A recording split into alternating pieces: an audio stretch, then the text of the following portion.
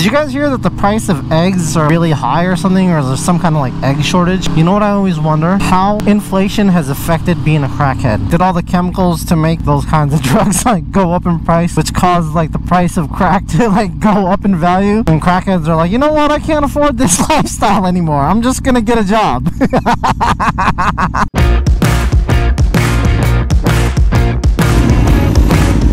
My god, this bike is so filthy. I'm gonna give it a wash after this ride. Look at all that gunk, man. Woo! You know what they say in Washington, if you don't ride in the rain, you don't ride in the rain.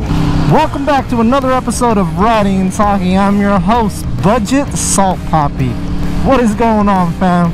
Today we're going to talk about why the Aprilia RSV4 is the most unreliable superbike there ever was made, there ever was done, there ever was. Let's go! Welcome back to Crackhead.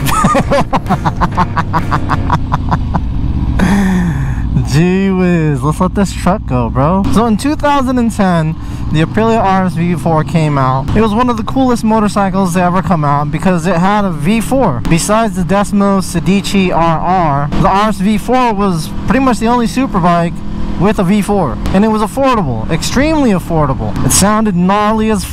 I'm gonna backtrack a little bit because 2009 was actually when the RSV4 was released. But 2010 is significant. 2010, Max Biaggi won the World Superbike on the Aprilia RSV4. First Italian rider on an Italian superbike wins the World Championship on a first-gen superbike. Pretty crazy. And in 2010 was the same year Aprilia issued a massive recall of the RSV4. They had to put in brand new engines for all the RSV4s that were recalled. The conrods failed. That's a pretty major part of the engine. Now correct me if I'm wrong, but the RSV4 hasn't had a major recall like that since. In 2012, we added APRC, which is like the electronics package for the Aprilia. And I mentioned this previously that the Aprilia had the IMU before the R1 did. They just happened to call it APRC, not the 6-axis IMU.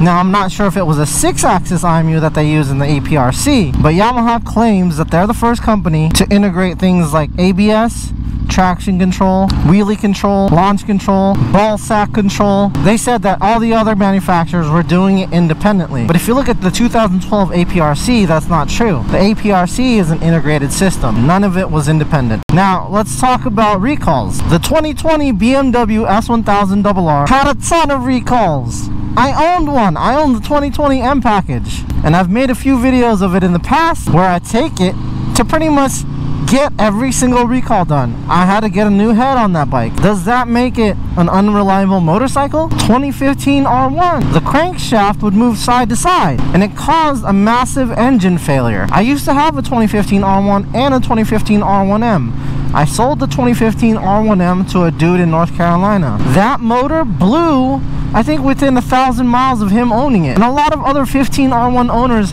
had this issue with the crank moving side to side.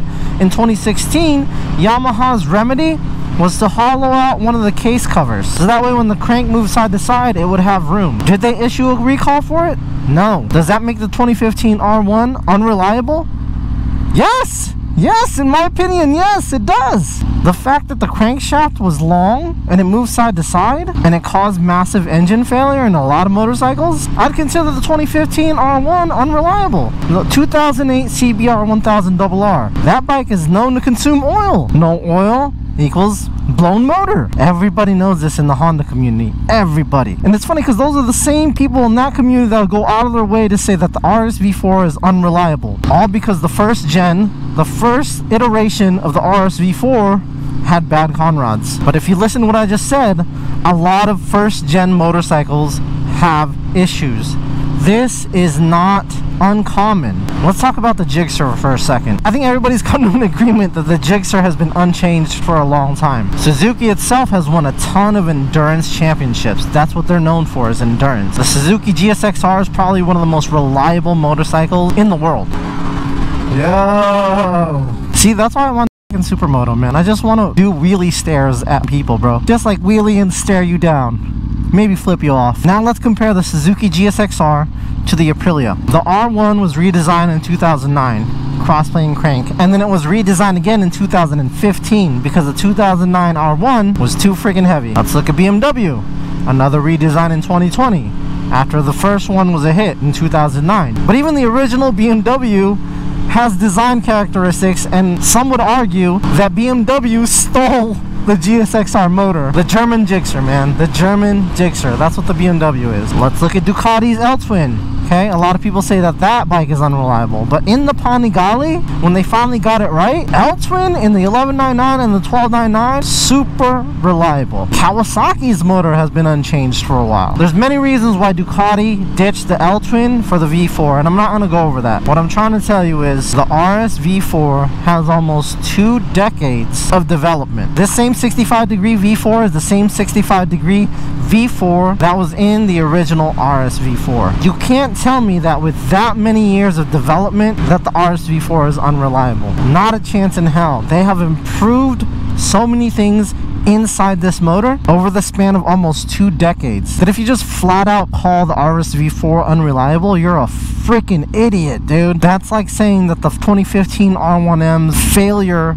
at the crank makes the R1 unreliable. None of you R1 fanboys would ever dare to call the R1 unreliable. Why? Because it's Japanese. The same ding-dongs that are cocksucking Japanese bikes are the same ding-dongs that are saying Italian bikes like the RSV4 are unreliable. Idiots, man. I don't even know why I'm complaining though. People are gonna buy the bikes they want. I'm only talking from experience. I've owned every single Superbike, at least one iteration from every manufacturer except KTM. The RC8 I've never owned, and I've never owned an MV Agusta. I think the MV Agustas are freaking ugly. If you like the MV Agustas, good for you.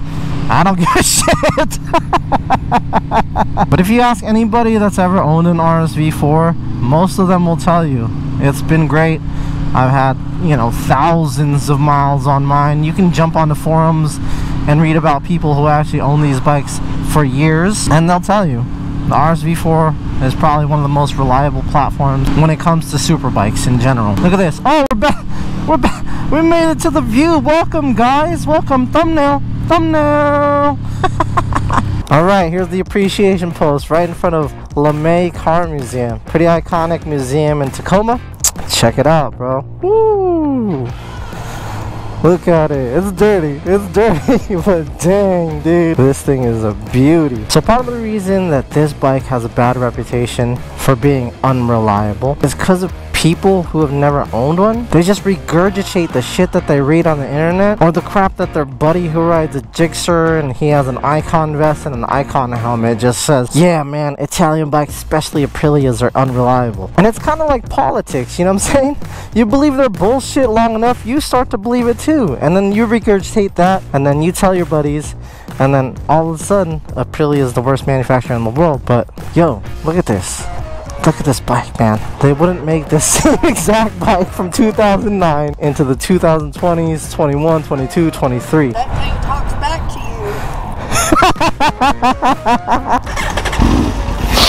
you. Woo. Let's go.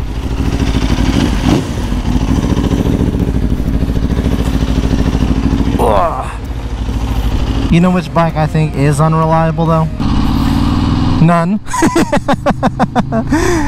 I think in some way all motorcycles have their quirks. Do I think that makes some motorcycles unreliable? Maybe. But honestly, I think it's more of the owners that are unreliable. They don't take care of their bikes. They don't do oil changes. They don't change their freaking chains. They don't clean them. They don't check valve clearances. Shit, I don't even think they know how to turn a wrench. A lot of these motorcycle owners rely on dealership network. They rely on other people to fix their motorcycles. And I don't know, man. I don't trust anybody to work on my bike unless like there's like some major recall. Then it's like, okay, well, I'm gonna go and get my upgraded calipers from BMW. Whew, I got some news for you guys though.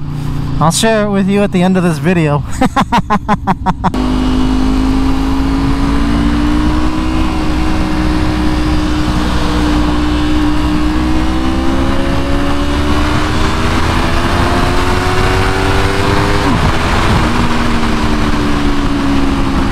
God, I love this bike, man. Reliable, unreliable. I don't know if I even keep motorcycles long enough for me to notice. I think every couple of years I get a new bike. That's been the pattern. And I think that's just my natural curiosity to want to try everything. I want to give everything a chance. I don't really care like what people say, if it's like unreliable, reliable, or whatnot. A lot of things I can fix myself, or most of the time I'm still within warranty. So it is what it is. I got some news. I might be able to get my hands on an RS660 and do some long-term reviews of that bike. That's something that I've always wanted to try. When I got this bike, I was actually in there to try to get an RS660. It was like almost an option, but after taxes and all that good dealer fee stuff, it wasn't going to be much more to get the factory RSV4 from 2020. The 2021 was also a consideration, but I don't know, I'm still not like a fan of like the new styling. I really love the iconic RSV4 look with the 3 headlights in the front, and the new one still kind of looks like that, but that facelift, it's in 2 different bikes now. It's in the RS660 and it's also in the new RSV4. And part of the reason I don't have the Panigale anymore is because I got tired of seeing that bike everywhere. Ooh, Focus RS. Look at that thing. Right now, I haven't seen a lot of RSV4s in this area. My buddy Carl owns one. Oh, okay. Let's just cut right in front of me. Like I don't exist. My buddy Carl owns one. He actually never rides it, so that's the only other person I know in the area that owns an RSV4. But honestly, you don't gotta listen to me. If you don't want to get the RSV4 because you think it's unreliable, that's fine. Get whatever the hell you want. But for those of you who are considering an RSV4 and you're hearing things about reliability, issues trying to find a dealer, maintenance requirements, all the negative stuff, I will tell you that if you don't live near a dealership and you need dealership support, it may be a better idea for you to go buy a bike that has the dealership support you're looking for. Downshift, bras. Downshift. I love using auto blip. Auto blip's not necessary for the street. It's okay. It's still really fun to use. Alright, I'm done talking.